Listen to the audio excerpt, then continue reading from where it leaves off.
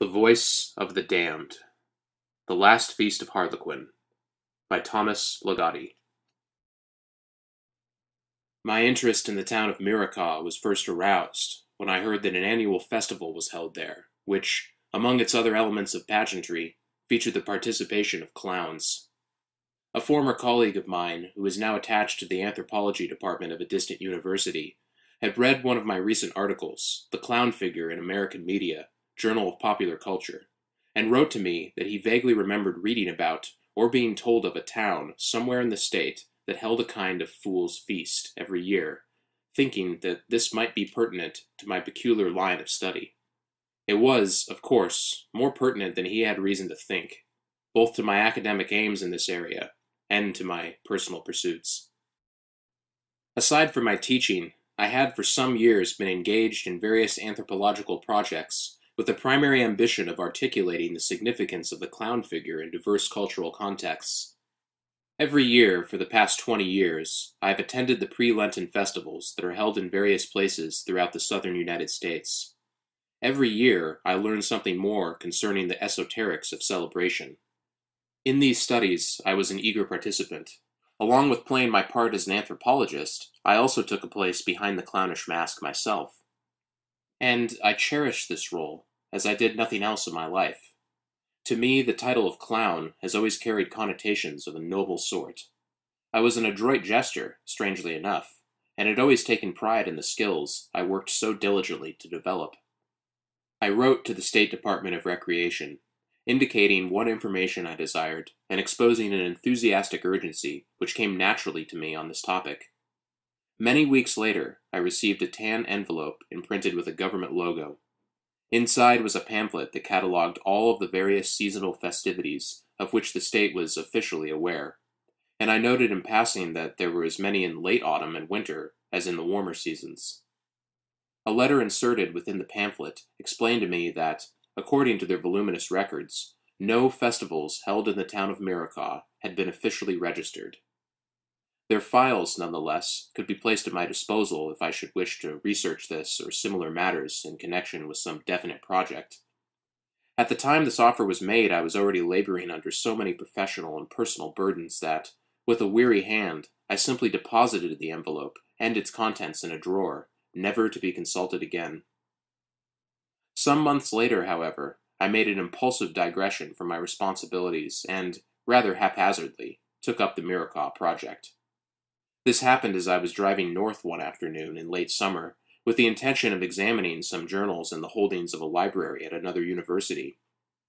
Once out of the city limits, the scenery changed to sunny fields and farms, diverting my thoughts from the signs that I passed along the highway. Nevertheless, the subconscious scholar in me must have been regarding these with studious care. The name of a town loomed into my vision.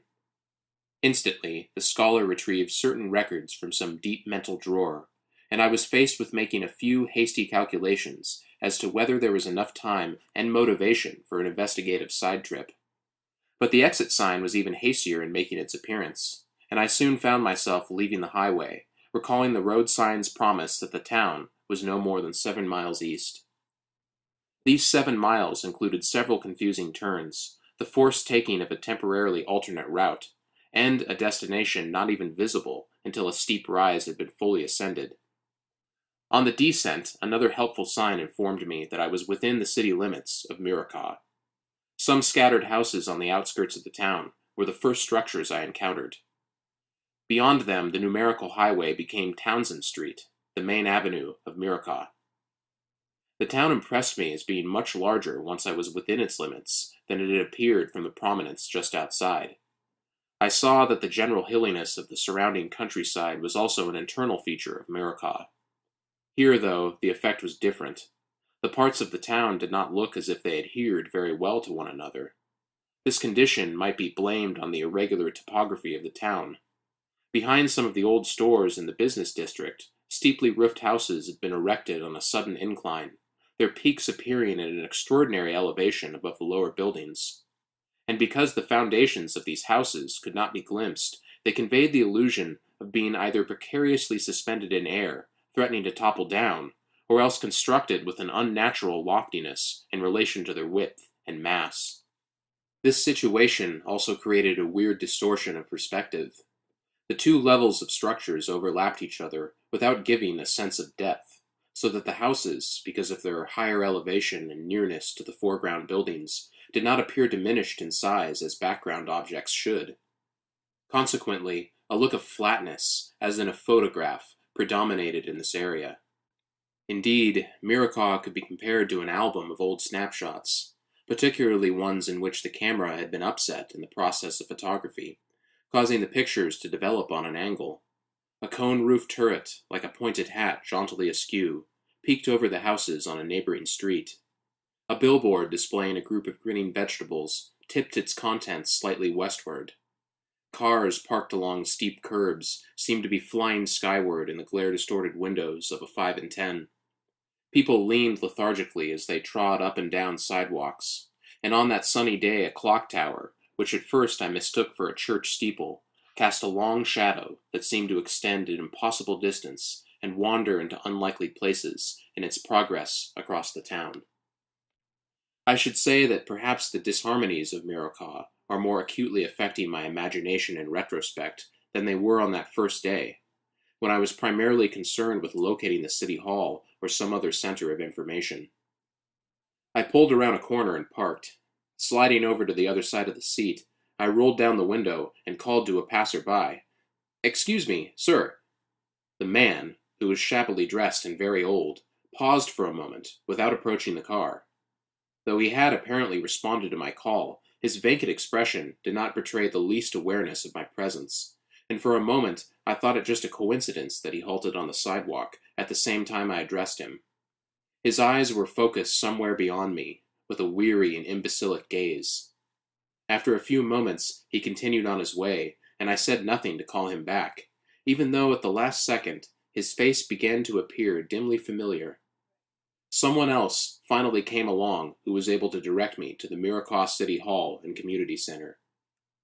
The City Hall turned out to be the building with the clock tower. Inside I stood at a counter, behind which some people were working at desks and walking up and down a back hallway. On one wall was a poster for the state lottery, a jack-in-the-box with both hands grasping green bills. After a few moments, a tall, middle-aged woman came over to the counter. "Can I help you?" she asked, in a neutral, bureaucratic voice. I explained that I had heard about the festival, saying nothing about being a nosy academic, and asked if she could provide me with further information or direct me to someone who could. "Do you mean the one held in the winter?" she asked. "How many of them are there?" "Just that one." "I suppose, then, that's the one that I mean." I smiled as if sharing a joke with her. Without another word, she walked off into the back hallway. While she was absent, I exchanged glances with several of the people behind the counter, who periodically looked up from their work. "There you are," she said, when she returned, handing me a piece of paper that looked like the product of a cheap copy machine. "Please come to the fun," it said, in large letters. "Parades," it went on, "street masquerade, bands, the winter raffle, and the coronation of the Winter Queen." The page continued with the mention of a number of miscellaneous festivities. I read the words again. There was something about that imploring little "please" at the top of the announcement that made the whole affair seem like a charity function. "When is it held?" "It doesn't say when the festival takes place." "Most people already know that." She abruptly snatched the page from my hands and wrote something at the bottom. When she gave it back to me, I saw December 19th through the 21st, written in blue-green ink. I was immediately struck by an odd sense of scheduling on the part of the festival committee. There was, of course, solid anthropological and historical precedent for holding festivities around the winter solstice, but the timing of this particular event did not seem entirely practical. "If you don't mind my asking, don't these days somewhat conflict with the regular holiday season? I mean, most people have enough going on at that time." "It's just tradition," she said, as if invoking some venerable ancestry behind her words. "It's very interesting," I said, as much to myself as to her. "Is there anything else?" she asked. "Yes. Could you tell me if this festival has anything to do with clowns? I see there's something about a masquerade." "Yes, of course, there are some people in Costumes. I've never been in that position myself. That is, yes, there are clowns of a sort. At that point, my interest was definitely aroused, but I was not sure how much further I wanted to pursue it. I thanked the woman for her help, and asked the best means of access to the highway, not anxious to retrace the labyrinthian route by which I had entered the town. I walked back to my car with a whole flurry of half-formed questions, and as many vague and conflicting answers cluttering my mind. The directions the woman gave me necessitated passing through the south end of Miracaw. There were not many people moving about in this section of town. Those that I did see, shuffling lethargically down a block of battered storefronts, exhibited the same sort of forlorn expression and manner as the old man from whom I had asked directions earlier. I must have been traversing a central artery of this area, for on either side stretched street after street of poorly tended yards, and houses bowed with age and indifference. When I came to a shop at a street corner, one of the citizens of this slum passed in front of my car. This lean, morose, and epicene person turned my way and sneered outrageously with a taut little mouth, yet seemed to be looking at no one in particular. After progressing a few streets farther, I came to a road that led back to the highway. I felt detectably more comfortable as soon as I found myself traveling once again through the expanses of sun-drenched farmlands. I reached the library with more than enough time for my research, and so I decided to make a scholarly detour to see what material I could find that might illuminate the winter festival held in Miracaw. The library, one of the oldest in the state, included in its holdings the entire run of the Miracaw Courier. I thought this would be an excellent place to start. I soon found, however, that there was no handy way to research information from this newspaper, and I did not want to engage in a blind search for articles concerning a specific subject. I next turned to the more organized resources of the newspapers for the larger cities located in the same county, which incidentally shares its name with Miracaw. I uncovered very little about the town, and almost nothing concerning its festival, except in one general article on annual events in the area that erroneously attributed to Miracaw a large Middle Eastern community, which every spring hosted a kind of ethnic jamboree. From what I had already observed, and from what I subsequently learned, the citizens of Miracaw were solidly Midwestern American, the probable descendants in a direct line from some enterprising pack of New Englanders of the last century. There was one brief item devoted to a Miracavian event, but this merely turned out to be an obituary notice for an old woman who had quietly taken her life around Christmas time. Thus I returned home that day, all but empty-handed on the subject of Miracaw. However, it was not long afterward that I received another letter from the former colleague of mine, who had first led me to seek out Miracaw and its festival. As it happened, he rediscovered the article that caused him to stir my interest in a local fool's feast. This article had its sole appearance in an obscure fetch-schrift of anthropology studies published in Amsterdam 20 years before. Most of these papers were in Dutch, a few in German, and only one was in English. The Last Feast of Harlequin, Preliminary Notes on a Local Festival. It was exciting, of course, finally to be able to read this study, but even more exciting was the name of its author, Dr. Raymond Thoss. Before proceeding any further, I should mention something about Thoss, and inevitably about myself. Over 2 decades ago, at my alma mater in Cambridge, Thoss was a professor of mine. Long before playing a role in the events I'm about to describe, he was already one of the most important figures in my life. A striking personality, he inevitably influenced everyone who came in contact with him. I remember his lectures on social anthropology, how he turned that dim room into a brilliant and profound circus of learning. He moved in an uncannily brisk manner. He swept his arm around to indicate some common term on the blackboard behind him. One felt he was presenting nothing less than an item of fantastic qualities and secret value. When he replaced his hand in the pocket of his old jacket, this fleeting magic was once again stored away in its well-worn pouch, to be retrieved at the sorcerer's discretion. We sensed he was teaching us more than we could possibly learn, and that he himself was in possession of greater and deeper knowledge than he could possibly impart. On one occasion, I summoned up the audacity to offer an interpretation, which was somewhat opposed to his own, regarding the tribal clowns of the Hopi Indians. I implied that personal experience as an amateur clown and special devotion to this study provided me with an insight possibly more valuable than his own. It was then he disclosed, casually and very obscene dicta, that he had actually acted in the role of one of these masked tribal fools, and had celebrated with them the dance of the Kachinas. In revealing these facts, however, he somehow managed not to add to the humiliation I had already inflicted upon myself, and for this I was grateful to him. Foss's activities were such that he sometimes became the object of gossip or romanticized speculation.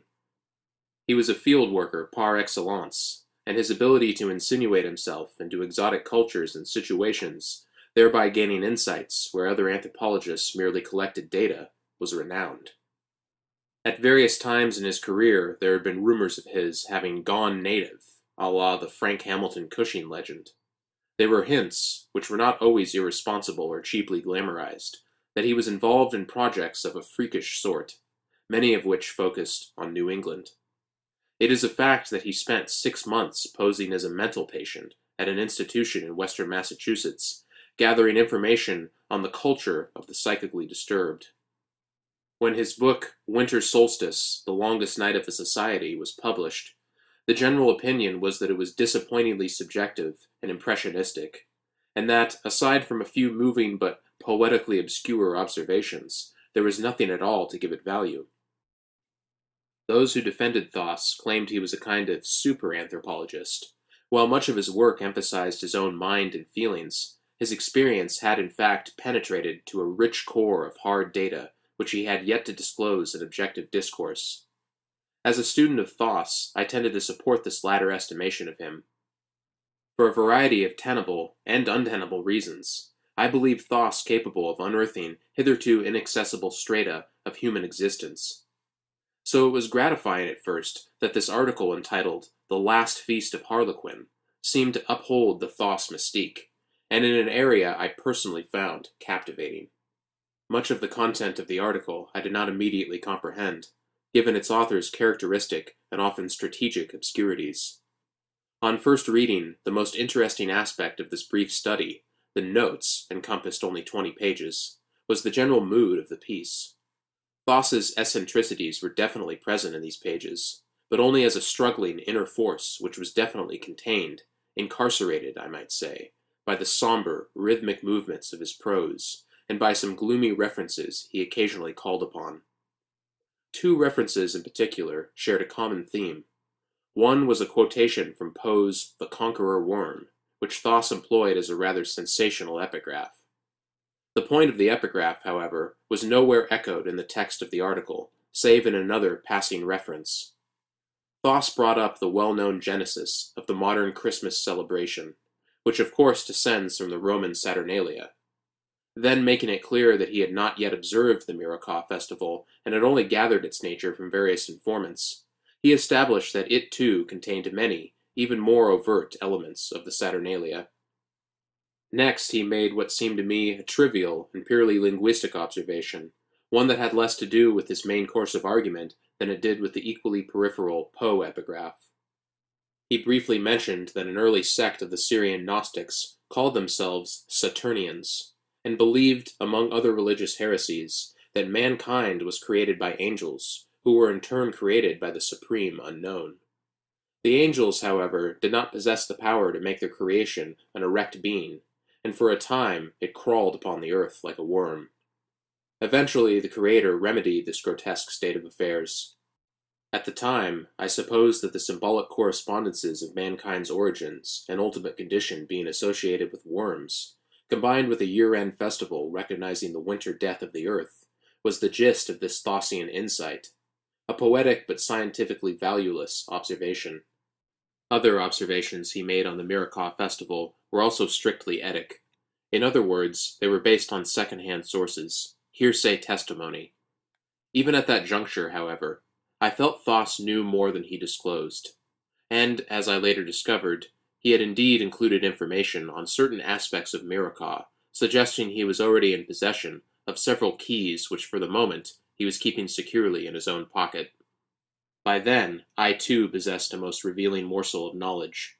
A note to the Harlequin article apprised the reader that the piece was only a fragment, in rude form, of a more wide-ranging work in preparation. This work was never seen by the world. My former professor had not published anything since his withdrawal from academic circulation some 20 years ago. Now I suspected where he had gone. For the man I had stopped on the streets of Mirocaw, and from whom I tried to obtain directions, the man with the disconcertingly lethargic gaze, had very much resembled a superannuated version of Dr. Raymond Thoss. And now I have a confession to make. Despite my reasons for being enthusiastic about Mirocaw and its mysteries, especially its relationship to both Thoss and my own deepest concerns as a scholar, I contemplated the days ahead of me with no more than a feeling of frigid numbness, and often with a sense of profound depression. Yet I had no reason to be surprised at this emotional state, which had little relevance to the outward events in my life, but was determined by inward conditions that worked according to their own quite enigmatic seasons and cycles. For many years, at least since my university days, I have suffered from this dark malady, this recurrent despondency in which I would become buried when it came time for the earth to grow cold and bare and the skies heavy with shadows. Nevertheless, I pursued my plans, though somewhat mechanically, to visit Mirocaw during its festival days, for I superstitiously hoped that this activity might diminish the weight of my seasonal despair. In Mirocaw would be parades and parties, and the opportunity to play the clown once again. For weeks in advance, I practiced my art, even perfecting a new feat of juggling magic, which was my special forte in foolery. I had my costumes cleaned, purchased fresh makeup, and was ready. I received permission from the university to cancel some of my classes prior to the holiday, explaining the nature of my project and the necessity of arriving in the town a few days before the festival began, in order to do some preliminary research, establish informants, and so on. Actually, my plan was to postpone any formal inquiry until after the festival, and to involve myself beforehand as much as possible in its activities. I would, of course, keep a journal during this time. There was one resource I did want to consult, however. Specifically, I returned to that outstate library to examine those issues of the Mirocaw Courier dating from December 2 decades ago. One story in particular confirmed a point Thoss made in the Harlequin article, though the event it chronicled must have taken place after Thoss had written his study. The Courier story appeared 2 weeks after the festival had ended for that year, and was concerned with the disappearance of a woman named Elizabeth Beadle, the wife of Samuel Beadle, a hotel owner in Mirocaw. The county authorities speculated that this was another instance of the holiday suicides which seemed to occur with inordinate seasonal regularity in the Mirocaw region.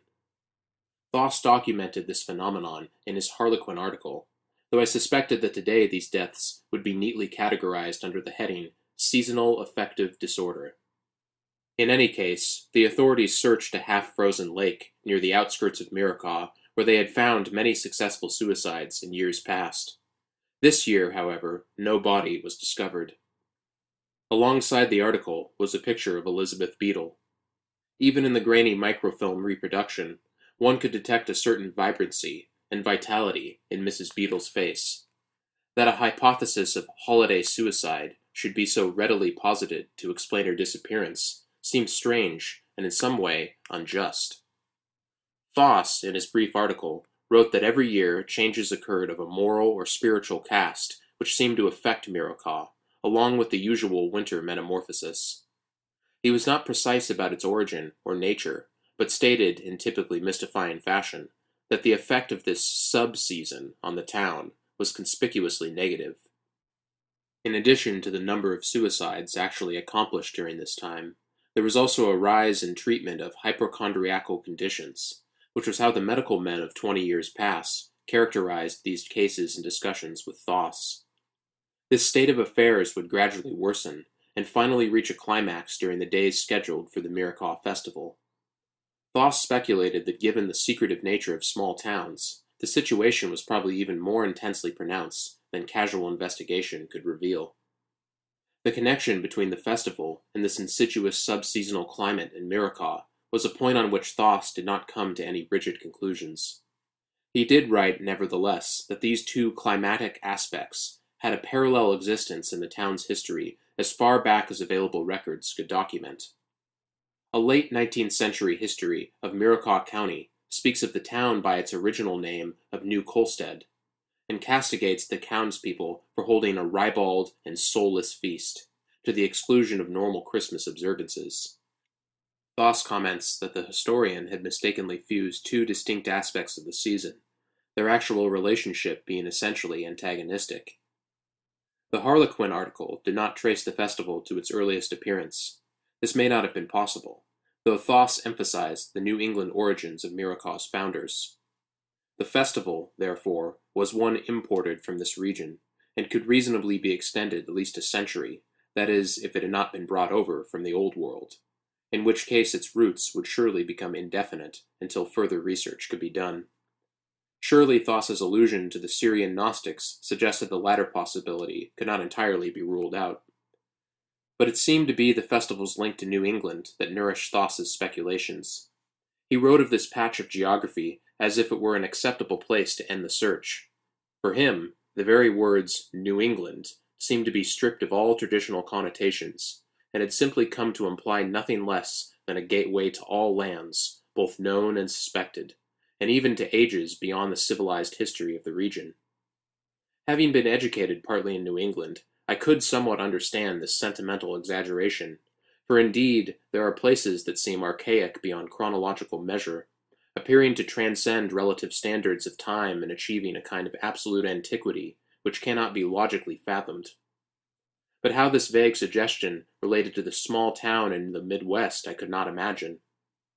Thoth himself observed that the residents of Miracaw did not portray any mysteriously primitive consciousness. On the contrary, they appeared superficially unaware of the genesis of their winter merrymaking. That such a tradition had endured through the years, however, even eclipsing the conventional Christmas holiday, revealed a profound awareness of the festival's meaning and function. I cannot deny that what I had learned about the Miracaw festival inspired me with a trite sense of fate, especially given the involvement of such an important figure from my past as Thoth. It was the first time in my academic career that I knew myself to be better suited than anyone else to discern the true meaning of scattered data, even if I could only attribute this special authority to chance circumstances. Nevertheless, as I sat in that library on a morning in mid-December, I doubted for a moment the wisdom of setting out for Miracaw, rather than returning home, where the more familiar rite de passage of winter depression awaited me. My original scheme was to avoid the cyclical blues the season held for me, but it seemed this was also a part of the history of Miracaw, only on a much larger scale. My emotional instability, however, was exactly what qualified me most for the particular field work ahead, though I did not take pride or consolation in the fact. And to retreat would have been to deny myself an opportunity that might never offer itself again. In retrospect, there seems to have been no fortuitous resolution to the decision I had to make. As it happened, I went ahead to the town. Just past noon, on December 18th, I started driving toward Miracaw. A blur of dull, earthen-colored scenery extended in every direction. The snowfalls of late autumn had been sparse, and only a few white patches appeared in the harvested fields along the highway. The clouds were gray and abundant. Passing by a stretch of forest, I noticed the black, ragged clumps of abandoned nests clinging to the twisted mesh of bare branches.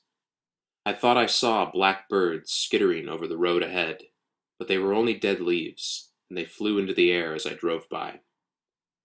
I approached Miracaw from the south, entering the town from the direction I had left it on my visit the previous summer. This took me once again through that part of town which seemed to exist on the wrong side of some great invisible barrier dividing the desirable sections of Miracaw from the undesirable.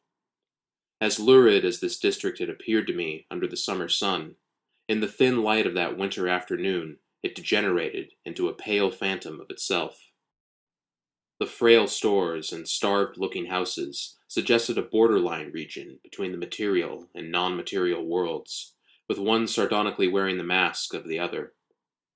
I saw a few gaunt pedestrians who turned as I passed by, though seemingly not because I passed by, making my way up to the main street of Mirocaw. Driving up the steep rise of Townsend Street, I found the sights there comparatively welcoming. The rolling avenues of the town were in readiness for the festival. Street lights had their poles raveled with evergreen, the fresh boughs proudly conspicuous in a barren season. On the doors of many of the businesses on Townsend Street were holly wreaths, equally green but observably plastic. However, although there was nothing unusual in this traditional greenery of the season, it soon became apparent to me that Mirocaw had quite abandoned itself to this particular symbol of Yuletide. It was garishly in evidence everywhere. The windows of stores and houses were framed in green lights. Green streamers hung down from storefront awnings, and the beacons of the Red Rooster Bar were peacock green floodlights. I supposed the residents of Mirocaw desired these decorations, but the effect was one of excess. An eerie emerald haze permeated the town, and faces looked slightly reptilian. At the time, I assumed that the prodigious evergreen, holly wreaths, and colored lights, if only of a single color, demonstrated an emphasis on the vegetable symbols of the Nordic Yuletide, which would inevitably be muddled into the winter festival of any northern country, just as they had been adopted for the Christmas season. In his Harlequin article, Foss wrote of the pagan aspect of Miracaw's festival, likening it to the ritual of a fertility cult, with probable connections to chthonic divinities at some time in the past. But Foss had mistaken, as I had, what was only part of the festival's significance for the whole. The hotel at which I had made reservations was located on Townsend. It was an old building of brown brick, with an arched doorway and a pathetic coping intended to convey an impression of neoclassicism. I found a parking space in front and left my suitcases in the car. When I first entered the hotel lobby, it was empty.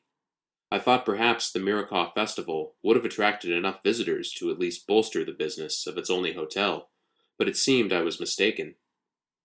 Tapping a little bell, I leaned on the desk and turned to look at a small, traditionally decorated Christmas tree on a table near the entranceway. It was complete with shiny, egg-fragile bulbs, miniature candy canes, flat laughing Santas with arms wide, a star on top nodding awkwardly against the delicate shoulder of an upper branch, and colored lights that bloomed out of flower-shaped sockets. For some reason, this seemed to me a sorry little piece. "May I help you?" said a young woman, arriving from a room adjacent to the lobby.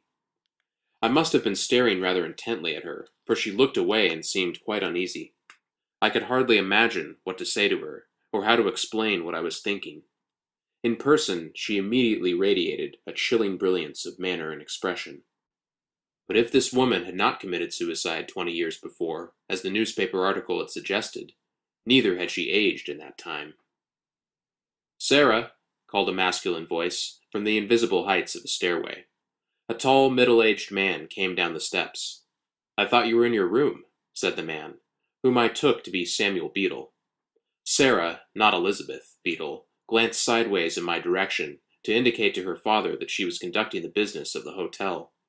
Beadle apologized to me, and then excused the two of them for a moment while they went off to one side to continue their exchange. I smiled and pretended everything was normal, while trying to remain within earshot of their conversation.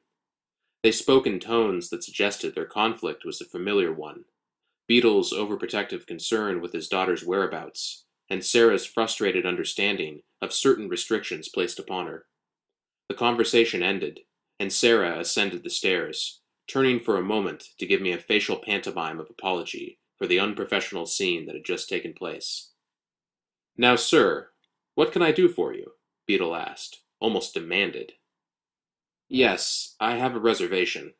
Actually, I'm a day early, if that doesn't present a problem." I gave the hotel the benefit of the doubt that its business might have been secretly flourishing. "No problem at all, sir," he said, presenting me with the registration form, and then a brass-colored key dangling from a plastic disc bearing the number 44. "Luggage? Yes, it's in my car. I'll give you a hand with that." While Beadle was settling me in my fourth-floor room, It seemed an opportune moment to broach the subject of the festival, the holiday suicides, and perhaps, depending on his reaction, the fate of his wife. I needed a respondent who had lived in the town for a good many years, and who could enlighten me about the attitude of Mirakavians toward their season of sea-green lights. "This is just fine," I said, about the clean but somber room. "Nice view. I can see the bright green lights of Mirakaw just fine from up here. Is the town usually all decked out like this? For the festival, I mean." "Yes, sir, for the festival," he replied mechanically. "I imagine you'll probably be getting quite a few of us out-of-towners in the next couple days." "Could be. Is there anything else?" "Yes, there is. I wonder if you could tell me something about the festivities." "Such as?" "Well, you know, the clowns, and so forth." "Only clowns here are the ones that are, well, picked out, I suppose you would say." "I don't understand." "Excuse me, sir, I'm very busy right now. Is there anything else?" I could think of nothing at the moment to perpetuate our conversation. Beetle wished me a good stay and left. I unpacked my suitcases. In addition to regular clothing, I had also brought along some of the items from my clown's wardrobe. Beetle's comment that the clowns of Mirakaw were picked out left me wondering exactly what purpose these street masqueraders served in the festival. The clown figure has had so many meanings in different times and cultures. The jolly, well-loved joker familiar to most people is actually but one aspect of this protean creature. Madmen, hunchbacks, amputees, and other abnormals were once considered natural clowns. They were elected to fulfill a comic role which could allow others to see them as ludicrous rather than as terrible reminders of the forces of disorder in the world. But sometimes a cheerless jester was required to draw attention to this same disorder, as in the case of King Lear's morbid and honest fool, who of course was eventually hanged, and so much for his clownish wisdom. Clowns have often had ambiguous and sometimes contradictory roles to play. Thus I knew enough to not to brashly jump into costume and cry out, "Here I am again!" That first day in Mirakaw, I did not stray far from the hotel. I read and rested for a few hours, and then ate at a nearby diner. Through the window beside my table, I watched the winter night turn the soft green glow of the town into a harsh and almost totally new color as it contrasted with the darkness. The streets of Mirakaw seemed to me unusually busy for a small town at evening. Yet it was not the kind of activity one normally sees before an approaching Christmas holiday. This was not a crowd of bustling shoppers loaded with bright bags of presents. Their arms were empty, their hands shoved deep in their pockets against the cold, which nevertheless had not driven them to the solitude of their presumably warm houses. I watched them enter and exit store after store without buying anything. Many merchants remained open late, and even the places that were closed had left their neon signs illuminated. The faces that passed the window of the diner were possibly just stiffened by the cold, I thought, frozen into deep frowns and nothing else. In the same window I saw the reflection of my own face. It was not the face of an adept clown. It was slack and flabby, and at that moment seemed the face of someone less than alive. Outside was the town of Mirakaw, its streets dipping and rising with a lunatic severity, its citizens packing the sidewalks, its heart bathed in green, as promising a field of professional and personal challenge as I had ever encountered, and I was bored to the point of dread. I hurried back to my hotel room. Mirakaw has another coldness within its cold, I wrote in my journal that night. Another set of buildings and streets that exists behind the visible town's facade, like a world of disgraceful back alleys. I went on like this for about a page, across which I finally engraved a big X. Then I went to bed.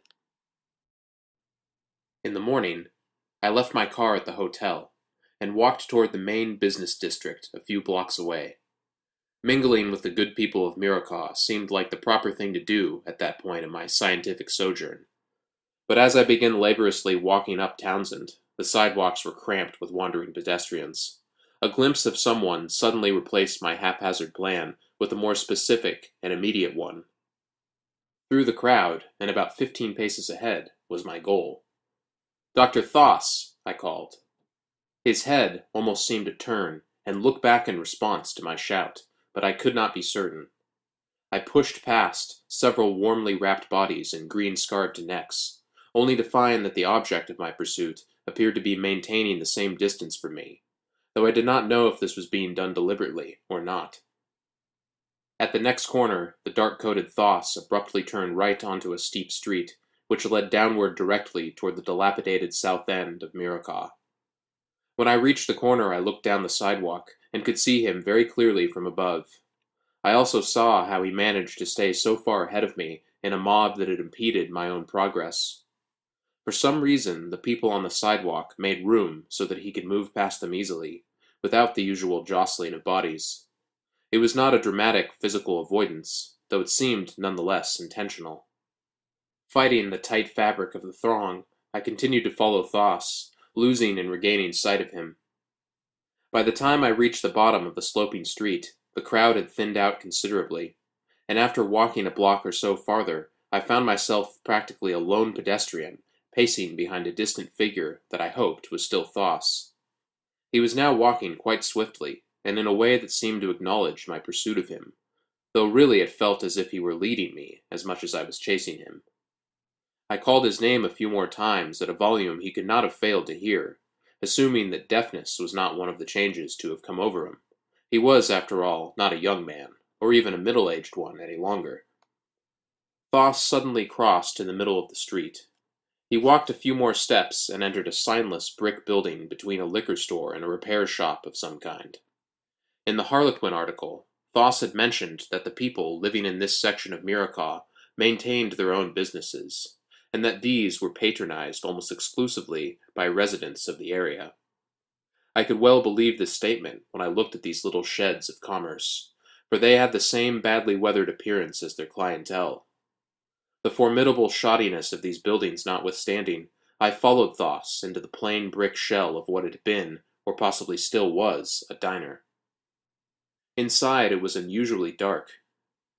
Even before my eyes made the adjustment, I sensed that this was not a thriving restaurant, cozily cluttered with chairs and tables, as was the establishment where I had eaten the night before, but a place with only a few disarranged furnishings, and very cold. It seemed colder, in fact, than the winter streets outside. "Dr. Thoss," I called, toward a table near the center of the long room. Perhaps 4 or 5 were sitting around the table, with some others blending into the dimness behind them. Scattered across the tabletop were some books and loose papers. Seated there was an old man, indicating something in the pages before him, but it was not Thoss. Beside him were 2 youths, whose wholesome features distinguished them from the grim weariness of the others. I approached the table, and they all looked up at me. None of them showed a glimmer of emotion, except the 2 boys, who exchanged worried and guilt-ridden glances with each other, as if they had just been discovered in some shameful act. They both suddenly burst from the table and ran into the dark background, where a light appeared briefly as they exited by a back door. "I'm sorry," I said diffidently. "I thought I saw someone I knew come in here." They said nothing. Out of a back room others began to emerge, no doubt interested in the source of the commotion. In a few moments the room was crowded with these tramp-like figures, all of them gazing emptily in the dimness. I was not at this point frightened of them. At least, I was not afraid they would do me any physical harm. Actually, I felt as if it was quite within my power to pummel them easily into submission, their mousy faces almost inviting a succession of firm blows. But there were so many of them. They slid slowly toward me in a wormy mass. Their eyes seemed empty and unfocused, and I wondered a moment if they were even aware of my presence.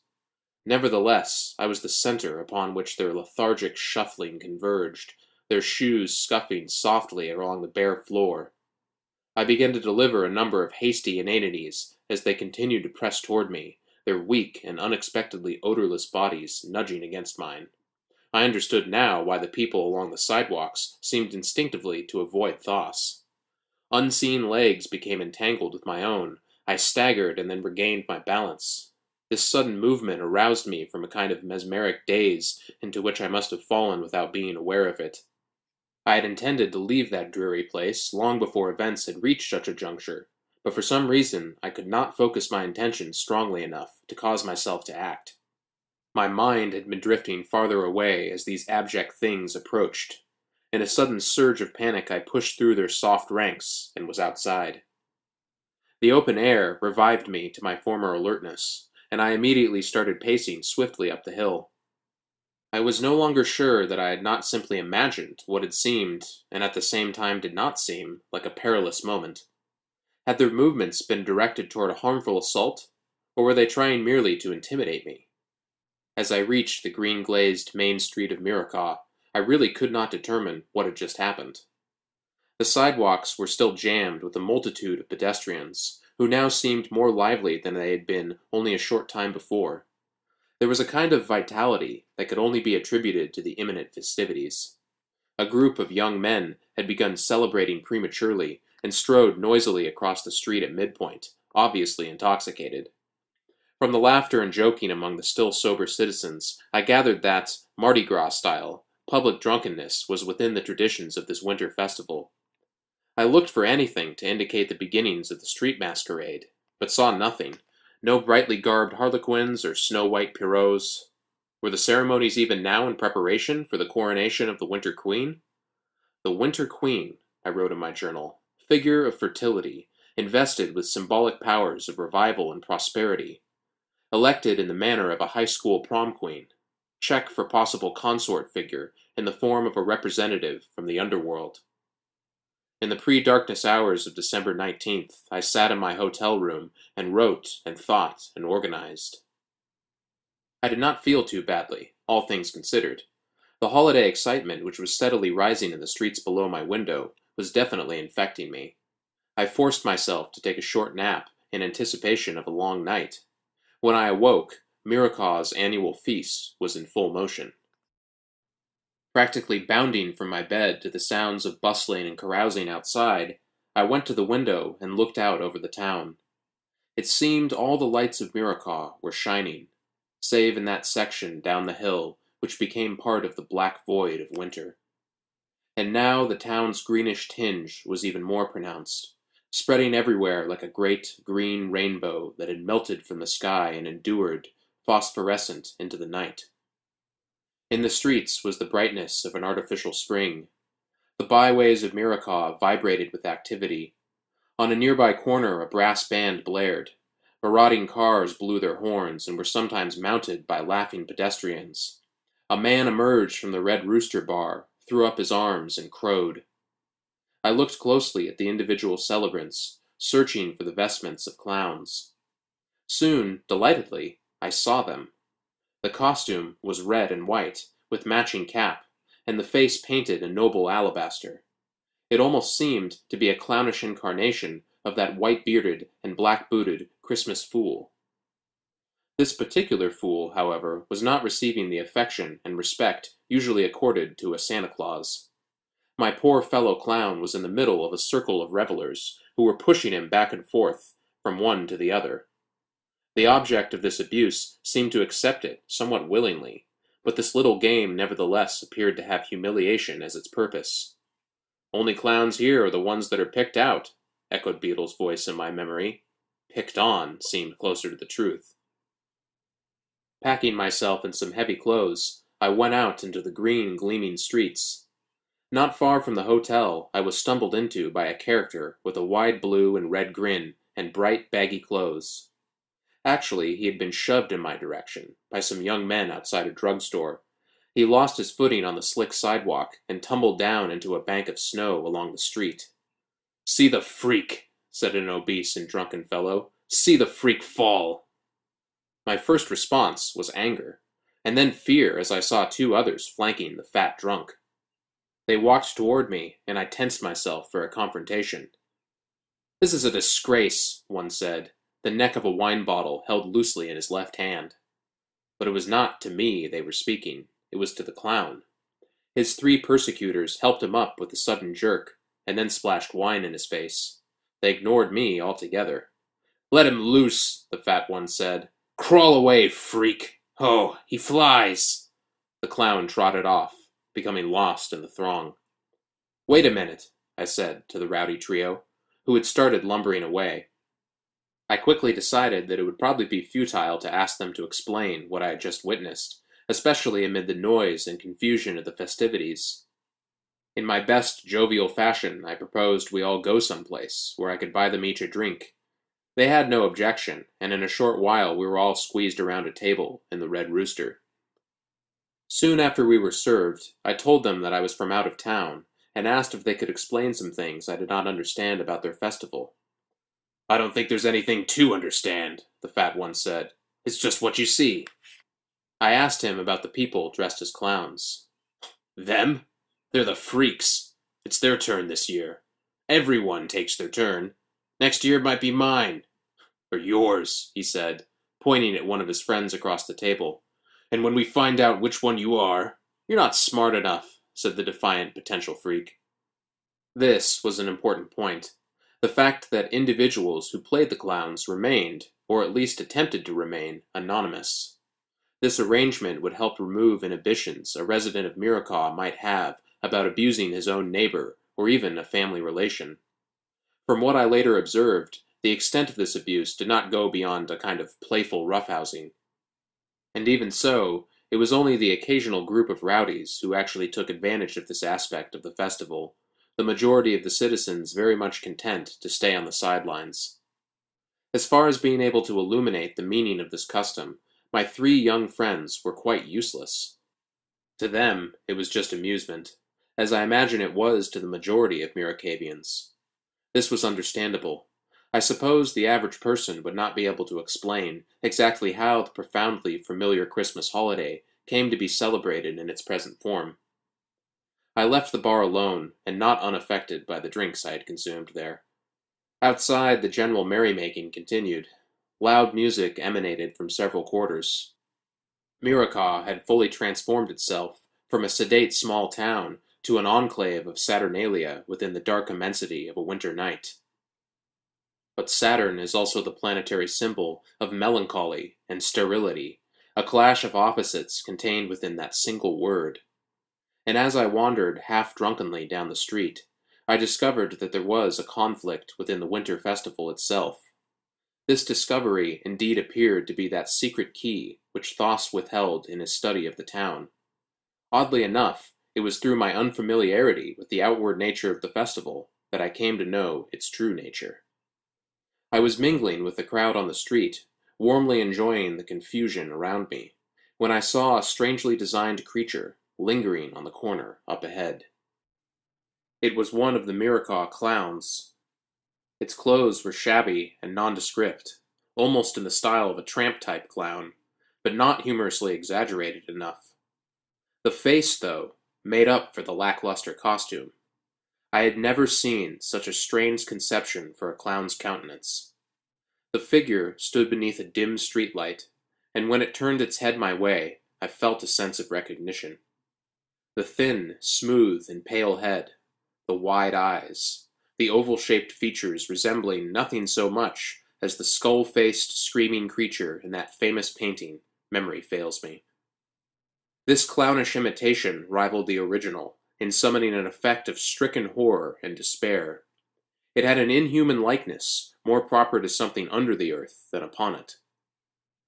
From the first moment I saw this creature, I thought of those inhabitants of the ghetto down the hill.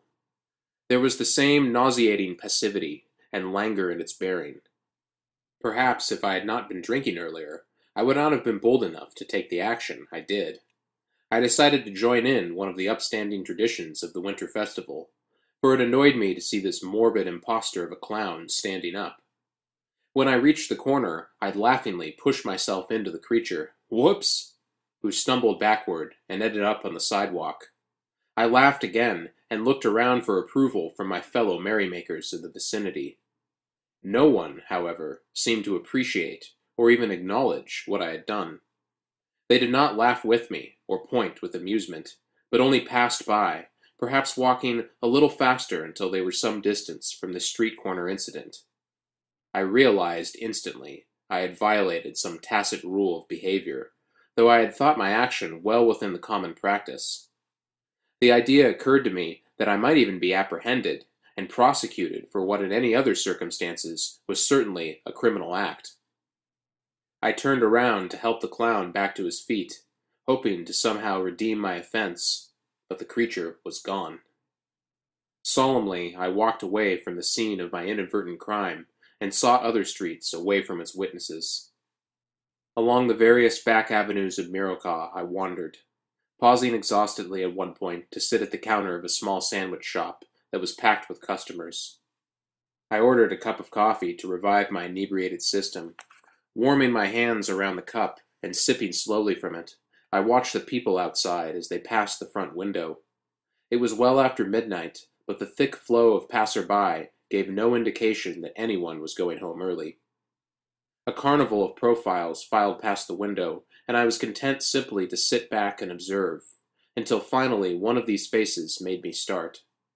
It was that frightful little clown I had roughed up earlier. But although its face was familiar in its ghastly aspect, there was something different about it. And I wondered that there should be two hideous freaks.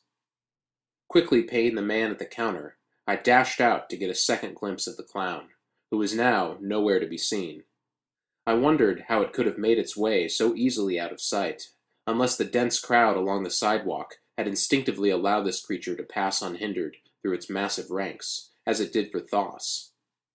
In the process of searching for this particular freak, I discovered that interspersed among the celebrating populace of Mirokaw, which included the sanctioned festival clowns, there was not one or two, but a considerable number of these pale, wrath-like creatures, and they all drifted along the streets, unmolested by even the rowdiest of revelers. I now understood one of the taboos of the festival. These other clowns were not to be disturbed, and should even be avoided, much as were the residents of the slum at the edge of town. Nevertheless, I felt instinctively that the two groups of clowns were somehow identified with each other, even if the ghetto clowns were not welcome at Mirakaw's winter festival. Indeed, they might legitimately be regarded as part of the community, and celebrating the season in their own way. To all appearances, this group of melancholy mummers constituted nothing less than an entirely independent festival, a festival within a festival. Returning to my room, I entered my suppositions into the journal I was keeping for this venture. The following are excerpts. There is a superstitiousness displayed by the residents of Mirokaw with regard to these people from the slum section, particularly as they lately appear in those dreadful faces signifying their own festival. What is the relationship between these simultaneous celebrations? Did one precede the other? If so, which? My opinion at this point, and I claim no conclusiveness for it, is that Mirakaw's winter festival is the later manifestation, that it appeared after the festival of those depressingly pallid clowns in order to cover it up or mitigate its effect. The holiday suicides come to mind, and the subclimate Thos wrote about, as well as the disappearance of Elizabeth Beadle 20 years ago, and my encounter this very day with the pariah clan existing outside yet within the community. Of my own experience with this emotionally deleterious subseason, I would rather not speak at this time. Still not able to say whether or not my usual winter melancholy is the cause. On the general subject of mental health, I must consider Thos's book about his stay in a psychiatric hospital in western Massachusetts, almost sure of that. Check on this book in Mirakaw's New England roots. The winter solstice is tomorrow, albeit sometime past midnight. It is, of course, the day of the year on which night hours surpass daylight hours by the greatest margin. Note what this has to do with the suicides and a rise in psychic disorder. Recalling Thos's list of documented suicides in his article, there seemed to be a recurrence of specific family names, as there very likely might be for any kind of data collected in a small town. Among these names was a Beadle or two. Perhaps then there is a hereditary basis for the suicides, which has nothing to do with Thos's mystical subclimate, which is a colorful idea to be sure, and one that seems fitting for this town of various outward and inward aspects, but is not a conception that can be substantiated. One thing that seems certain, however, is the division of Mirokaw into two very distinct types of citizenry, resulting in two festivals and the appearance of similar clowns, a term now used in an extremely loose sense. But there is a connection, and I believe I have some idea of what it is. I said before that the normal residents of the town regard those from the ghetto, and especially their clown figures, with superstition. Yet it's more than that. There is fear, perhaps hatred, the particular kind of hatred resulting from some powerful and irrational memory. What threatens Mirakaw, I think I can very well understand. I recall the incident earlier today in that vacant diner. Vacant is the appropriate word here. The congregation of that half-lit room formed less a presence than an absence, even considering the oppressive number of them. Those eyes that did not or could not focus on anything, the pining lassitude of their faces, the lazy march of their feet. I was spiritually drained when I ran out of there.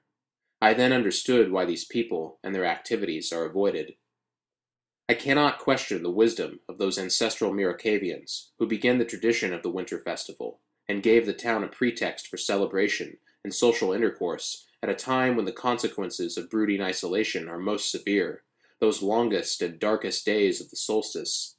A mood of Christmas joviality obviously would not be sufficient to counter the menace of this season. But even so, there are still suicides of individuals who are somehow cut off, I imagine, from the vitalizing activities of the festival.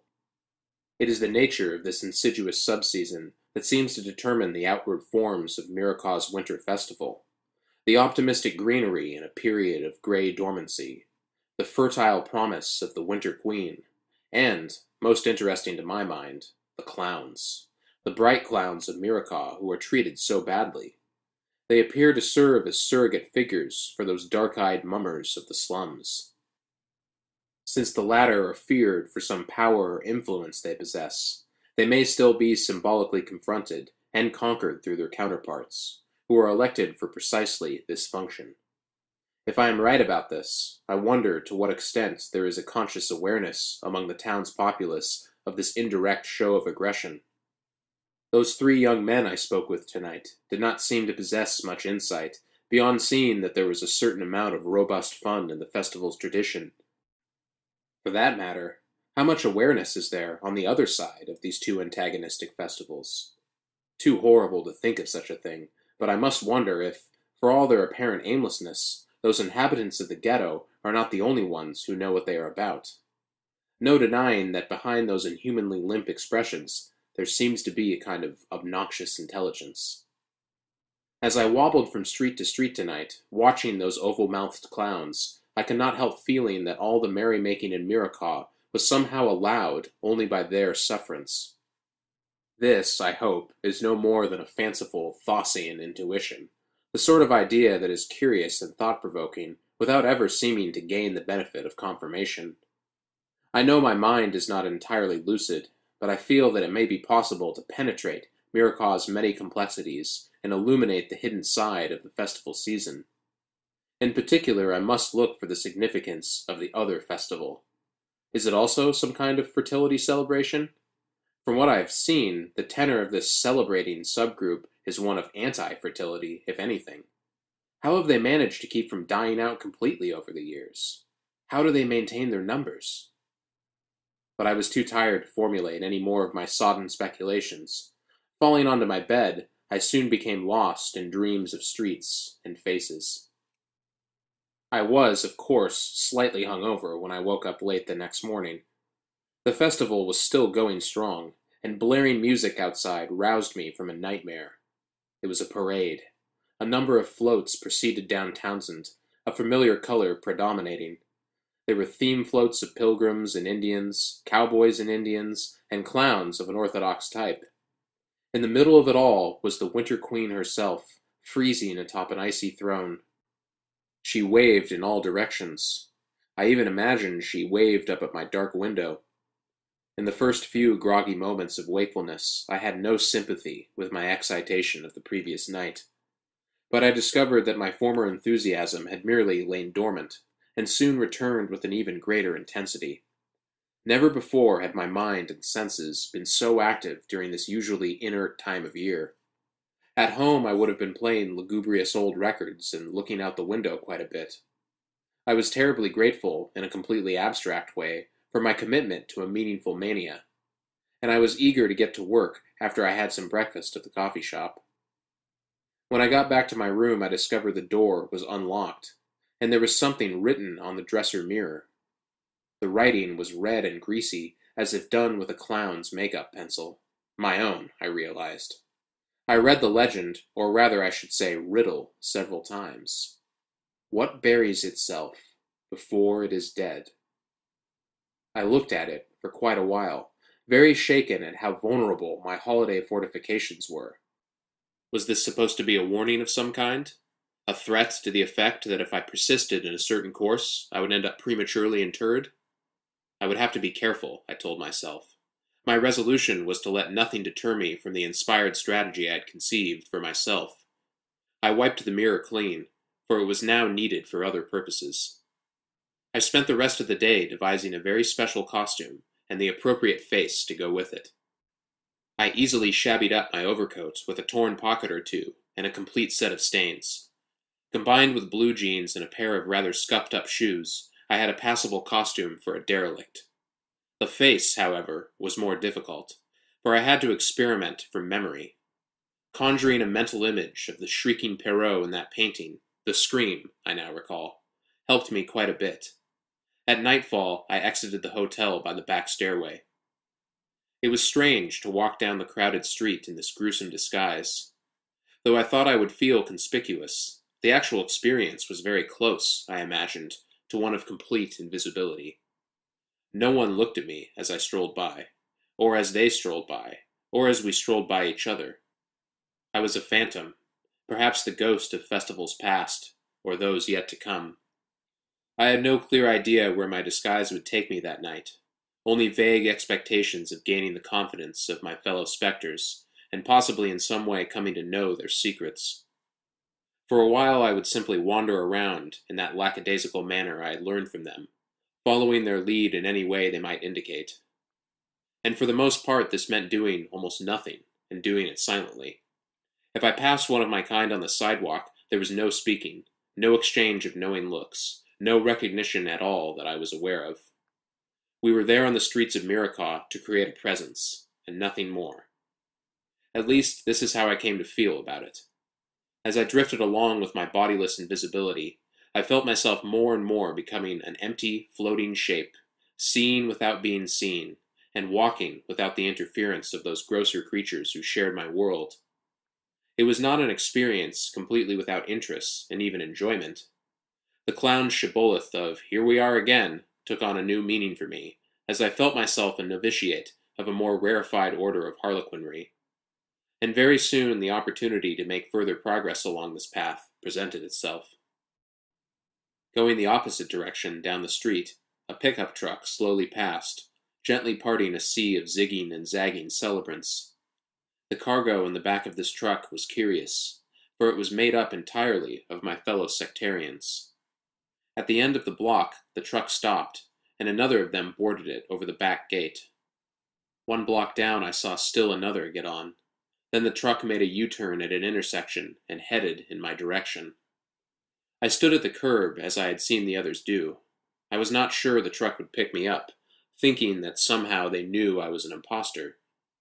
The truck did, however, slow down, almost coming to a stop when it reached me. The others were crowded on the floor of the truck bed.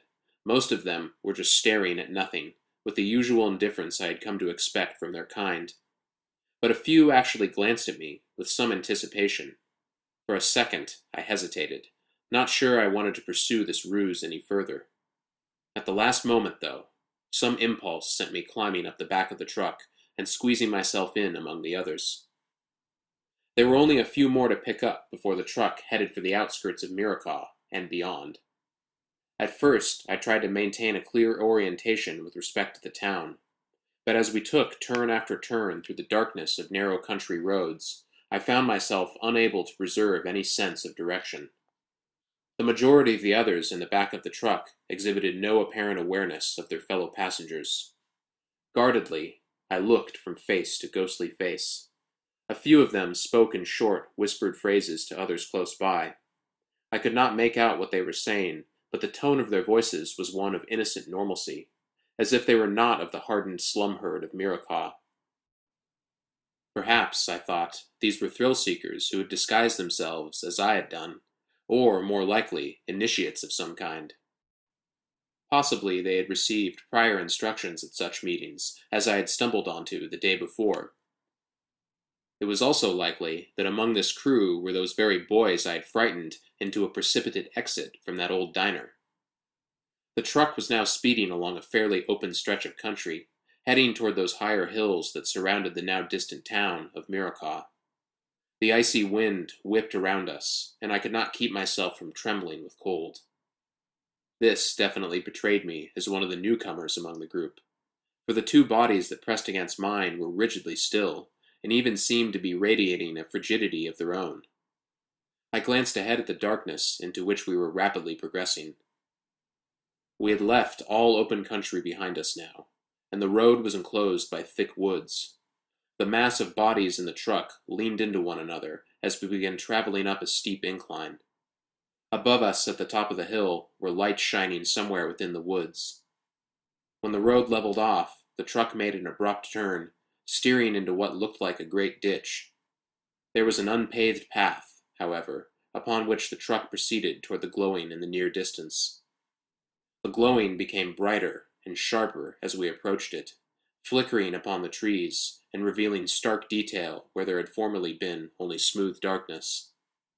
As the truck pulled into a clearing and came to a stop, I saw a loose assembly of figures, many of which held lanterns that beamed with a dazzling and frosty light. I stood up in the back of the truck to on board as the others were doing. Glancing around from that height, I saw approximately 30 more of those cadaverous clowns milling about. One of my fellow passengers spied me lingering in the truck, and in a strangely high-pitched whisper told me to hurry, explaining something about the apex of darkness. I thought again about this solstice night. It was technically the longest period of darkness of the year, even if not by a very significant margin from many other winter nights. Its true significance, though, was related to considerations having little to do with either statistics or the calendar. I went over to the place where the others were forming into a tighter crowd, which betrayed a sense of expectancy in the subtle gestures and expressions of its individual members. Glances were now exchanged. The hand of one lightly touched the shoulder of another, and a pair of circled eyes gazed over to where two figures were setting their lanterns on the ground, about 6 feet apart. The illumination of these lanterns revealed an opening in the earth. Eventually, the awareness of everyone was focused on this roundish pit, and as if by prearranged signal, we all began huddling around it. The only sounds were those of the wind and our own movements as we crushed frozen leaves and sticks underfoot. Finally, when we had all surrounded this gaping hole, the first one jumped in, leaving our sight for a moment, but then reappearing to take hold of a lantern, which another handed him from above. The miniature abyss filled with light, and I could see it was no more than 6 feet deep. One of its walls opened into the mouth of a tunnel. The figure holding the lantern stooped a little and disappeared into the passage. Each one of us, in turn, dropped into the darkness of this pit, and every fifth one took a lantern. I kept to the back of the group. For whatever subterranean activities were going to take place, I was sure I wanted to be on their periphery. When only about 10 of us remained on the ground above, I maneuvered to let 4 of them precede me so that I might receive a lantern.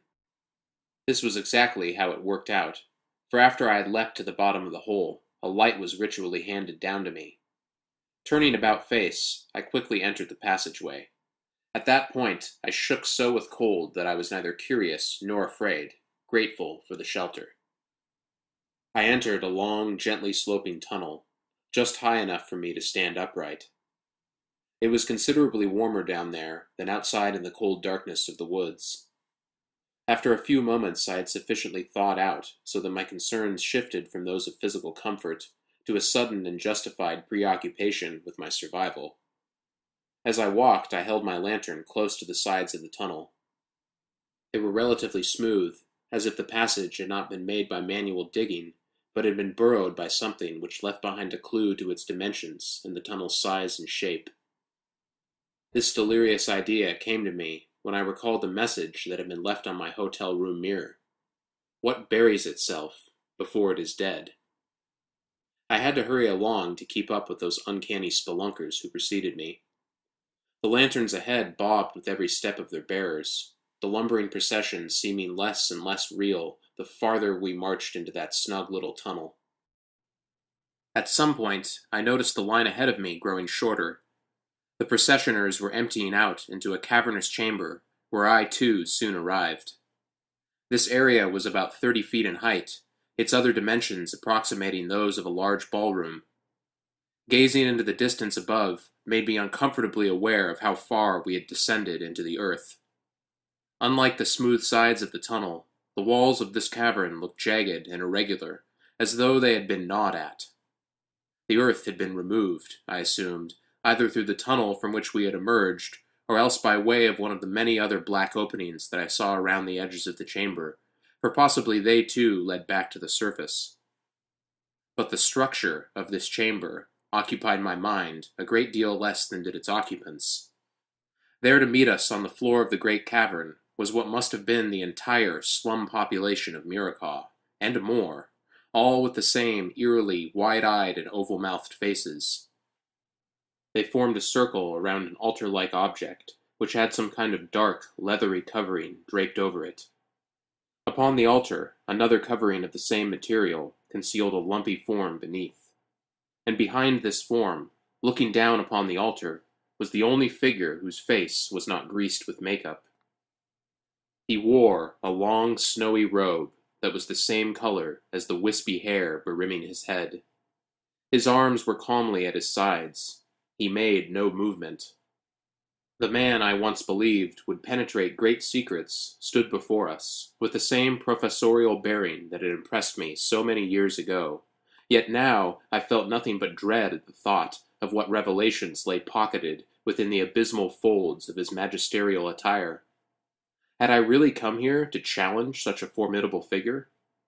The name by which I knew him seemed itself insufficient to designate one of his stature. Rather, I should name him by his other incarnations: God of all wisdom, scribe of all sacred books, father of all magicians, thrice great and more. Rather, I should call him Thoth. He raised his cupped hands to his congregation, and the ceremony was underway. It was all very simple. The entire assembly, which had remained speechless until this moment, broke into the most horrendous, high-pitched singing that can be imagined. It was a choir of sorrow, lament, and mortification. The cavern rang with the dissonant, whining chorus. My voice, too, was added to the congregation's, trying to blend with their maimed music. But my singing could not imitate theirs, having a huskiness at odds with the keening ululation of that company. To keep from exposing myself as an intruder, I continued to mouth their words without sound. These words were a revelation of the moody malignancy which until then I had no more than sensed whenever in the presence of these figures. They were singing to the unborn in paradise, to the pure, unlived lives. They sang a dirge for existence, for all its vital forms and seasons. Their ideal was a melancholy half-existence, consecrated to all the many shapes of death and dissolution. A sea of thin, bloodless faces trembled and screamed their antipathy to being itself. And the robed, guiding figure at the heart of all this, elevated over the course of 20 years to the status of high priest, was the man from whom I had taken so many of my own life's principles. It would be useless to describe what I felt at that moment, and a waste of the time I need to describe the events which followed. The singing abruptly stopped, and the towering white-haired figure began to speak. He was welcoming those of the new generation. 20 winters had passed since the pure ones had expanded their ranks. The word pure in this setting was a violence to what sense and composure I still retained, for nothing could have been more foul than what was to come. Thoth, and I employ this defunct identity only as a convenience, closed his sermon, and drew closer to the dark-skinned altar. Then, with all the flourish of his former life, he drew back the topmost covering. Beneath it was a limp-limbed effigy, a collapsed puppet sprawled upon the slab. I was standing toward the rear of the congregation, and attempted to keep as close to the exit passage as I could. Thus, I did not see everything as clearly as I might have. Thoth looked down upon the crooked, doll-like form, and then out at the gathering. I even imagined that he made knowing eye contact with me. He spread his arms, and a stream of continuous and unintelligible words flowed from his moaning mouth. The congregation began to stir, not greatly, but perceptibly. Until that moment, there was a limit to what I believed was the evil of these people. They were, after all, only that. They were merely morbid souls with beliefs that were eccentric to the healthy social order around them. If there was anything I had learned in all my years as an anthropologist, it was that the world is infinitely rich in phenomena that society as we know it, whoever "we" might be, would regard as strange, even to the point where the concept of strangeness itself had little meaning for me. But with the scene I then witnessed, my conscience vaulted into a realm from which it will never return. For now was the transformation scene, the culmination of every Harlequinade. It began slowly. There was increasing movement among those on the far side of the chamber from where I stood. Someone had fallen to the floor, and the others in the area backed away. The voice at the altar continued chanting. I tried to gain a better view, but there were too many of them around me. Through the mass of obstructing bodies, I caught only glimpses of what was taking place. The one who had swooned to the floor of the chamber seemed to be losing all former shape and proportion. I thought it was a clown's trick. They were clowns, were they not? I myself could make 4 white balls transform into 4 black balls as I juggled them, and this was not my most astonishing feat of clownish magic.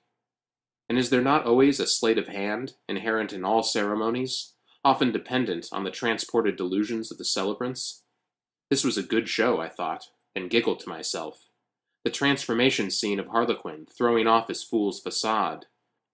Oh God, Harlequin, do not move like that. Harlequin, where are your arms?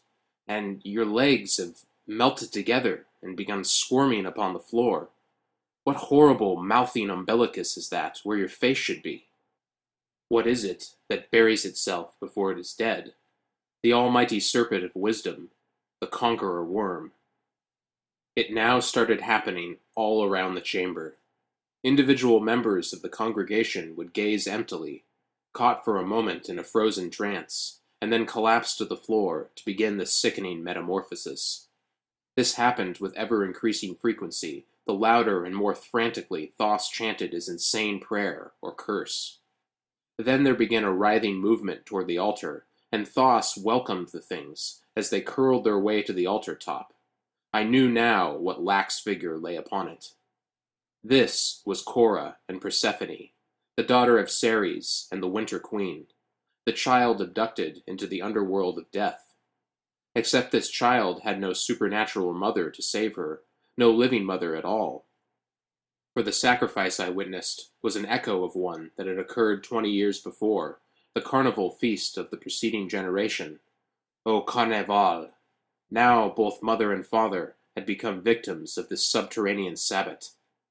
I finally realized this truth when the figure stirred upon the altar, lifted its head of icy beauty, and screamed at the sight of mute mouths closing around her. I ran from the chamber into the tunnel. There was nothing else that could be done, I have obsessively told myself. Some of the others who had not yet changed began to pursue me. They would have caught up to me too, I have no doubt, for I fell only a few yards into the passage, and for a moment I imagined that I too was about to undergo a transformation. Anything seemed possible now. When I heard the approaching footsteps of my pursuers, I was sure there was nothing left for me but the worst finale a human being can suffer, the death known to those whom the gods have first made mad. Perhaps I would even be forced to take a place on the altar among the gory remnants of the Winter Queen. But the footsteps behind me ceased and retreated. They had received an order in the voice of their high priest. I too heard the order, though I wish I had not, for until then I had imagined that Thoth did not remember who I was. It was that voice which taught me otherwise. For the moment, I was free to leave. I struggled to my feet and, having broken my lantern in the fall, retraced my way back through cloacal blackness. Everything seemed to happen very quickly once I emerged from the tunnel and climbed up from the pit.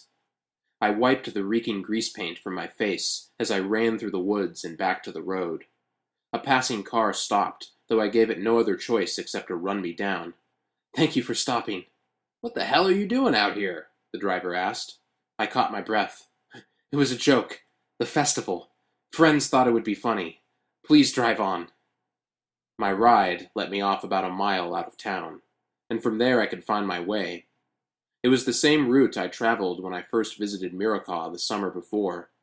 I stood for a while at the summit of that high hill just outside the city limits, looking down upon the busy little hamlet. The intensity of the festival had not abated. I walked toward the welcoming glow of green and slipped through the festivities unnoticed. When I reached the hotel, I was glad to see that no one was about. Given that I was so obviously a wreck, I feared meeting anyone who might ask what had happened to me. The hotel desk was unattended, so I was spared having to speak with Beetle. Indeed, there was an atmosphere of abandonment throughout the place that I found ominous, yet did not pause to contemplate. I trod up the stairs to my room. Locking the door behind me, I then collapsed upon the bed, and was soon enshrouded by a merciful blackness.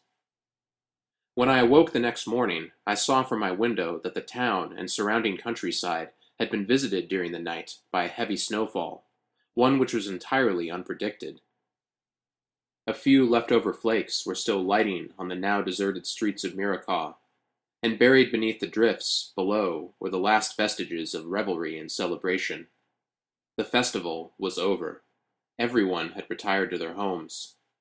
And this was exactly my own intention. Any action on my part concerning what I had seen the night before would have to wait until I was away from the town. I am still not sure it will do the slightest good to speak up like this.